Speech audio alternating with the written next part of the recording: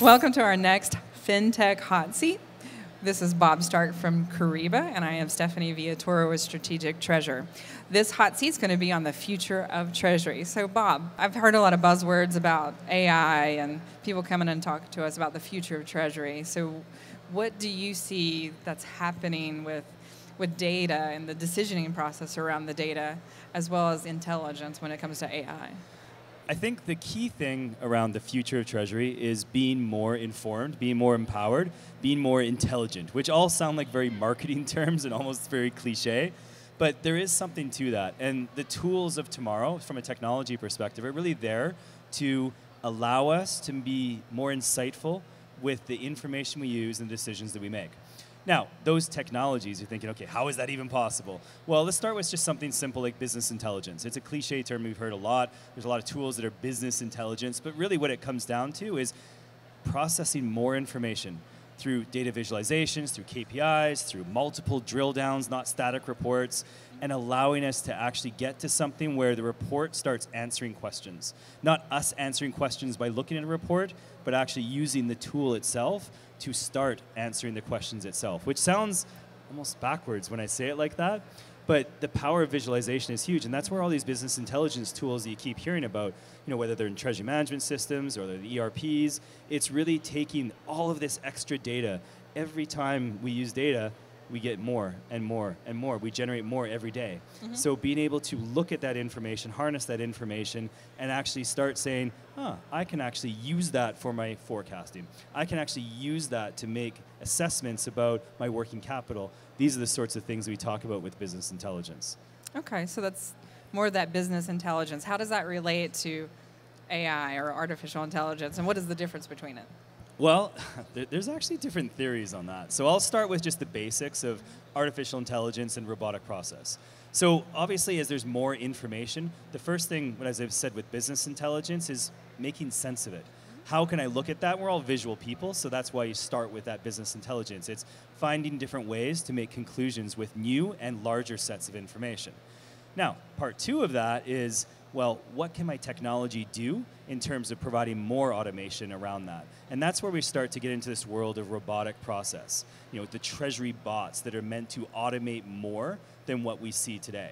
So the base robotic process automation, or RPA, really focuses on how can I have my treasury bot, not an actual robot like as tall as you and me that you dress up in a cubicle. I don't mean that kind of bot. What I mean a bot in terms of a software program that's designed to be very algorithmic, process-oriented, and effectively programmed to do what we do all day. Now, I say programmed to do what we do all today, it was thought of in advance. If you think of all the steps you go through, the Post-it notes you write up for someone when you go on vacation, please do all these things for Treasury, for cash, for reconciliation, whatever have you. The Treasury, cash manager's role, if you can write that out, it can be programmed into a bot, and that robotic process effectively takes what we see in automation in a treasury management system to the next level. So treasury management systems obviously have automated much of cash management. The idea behind treasury robots, not yet today, but the idea behind it is to really go to that next level and provide significantly more automation. Now, that was first part of your answer. Second part is, what does artificial intelligence mean? Most people suggest artificial intelligence is when the actual robotic software starts to learn.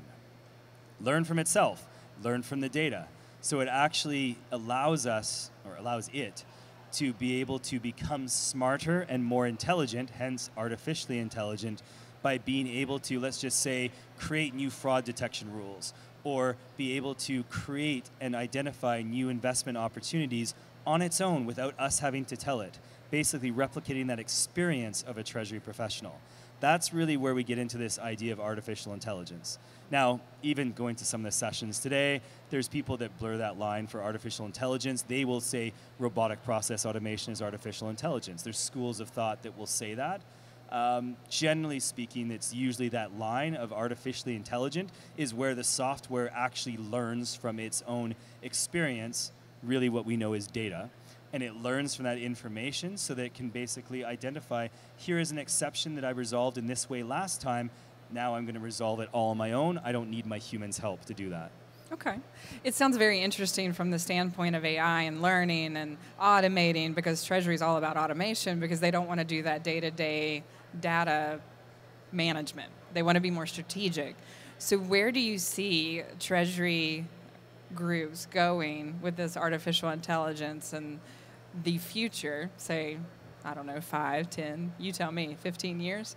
Where is that going to land, the Treasury group, at that point? Sure.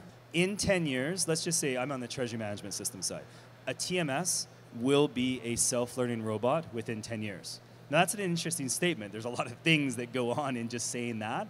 But the idea behind Treasury technology is that it will automate more, and it will be able to do more of the traditional Treasury roles by itself without our intervention, which basically takes your point of, we want to get more strategic. We want to get on beyond the data, beyond the processing, beyond the basic decision making. We want to actually start setting policies, setting procedures, and then let the robots, if you want to call it that way, do the work. That's really where Treasury is going to go if this technology evolves the way we expect. Now, we're still in early days. I mean, keep in mind, a robotic process software, the examples that exist out there, most of them don't even do most of what a TMS does right now, yet. But that's yet, because the technology is evolving. So as it gets to that point, you're going to find that the traditional role of a cash manager, just like it was very different 20 years ago than it is today, in another 10 years, maybe in 5 years, but certainly in 10 years, you're going to find that that role becomes very different. They're not processing the cash. They're not looking at the cash and going, oh, it's time to make an investment. They're identifying, was that the best investment policy for us? How effective are we at actually achieving return? What's our working capital metric? In fact, maybe some of those decisions and analyses are already being performed by the robotic software, so maybe even our vision of what Treasury is going to be from a day-to-day process standpoint is going to be even more advanced than what we're thinking right now. But the idea is that data, process, automation, all of that should be done by the technology, freeing us up to do more. How do we do things better? How do we optimize? That's very interesting. So how do you think in the short term this is going to impact, because I think of change management, it's not when it's changing, it's how it's changing, because it's a constant. Change in Treasury is a constant. So in the short term, what do you see how Treasury can prepare for this upcoming change? Well, it's a very good point. I think seeing is believing, and there's a lot of hearing, but not seeing yet. So part of it is you want to know, what is it? Is this really going to happen? I think that's the first question that every Treasury team that I talk to, there's a lot of skepticism. Much like you're looking at me right now, you're like, I'm not so sure about that. But the reality is that we both know that there's some opportunity. We don't know exactly what it's going to look like. We don't know if 1 year from now, a Treasury robot suddenly can replicate an entire TMS and do everything from a cash standpoint for the first 4 hours of a cash manager's day. Maybe that's possible in 1 year, maybe it's possible in 2 or 3. But the point is that we think it will happen. As it starts to occur, that's when we can start adjusting. And so it'll be little bits, it'll be an evolution rather than just a big bang approach. Even with Treasury technology, it's going to be the same way. It's not going to be effective if, oh, our Treasury management system's obsolete, rip it out, start a new one. The idea is that, especially with cloud software, you can start building these components into the system so it evolves over time. So that statement I said, a TMS is a self-learning robot within 10 years, it's not just, all right, 10 years is up, let's do it. It's slowly, each component became more and more artificially intelligent. That's awesome. Well, I'd like to thank you for coming today. If you have any last words, we'd be open to hearing that for today, but it's a very interesting topic to talk about AI and robotics and Treasury and how that's going to impact the world that I've seen since I started in Treasury. And that had to do with dial-up, just to age me a little bit. So if you remember dialing up to your banks. Some of us here will remember that, some of us won't. But thank you very much, Bob. It was a great session. I hope to hear more from you very soon. Thank you very much, Stephanie. I appreciate the opportunity.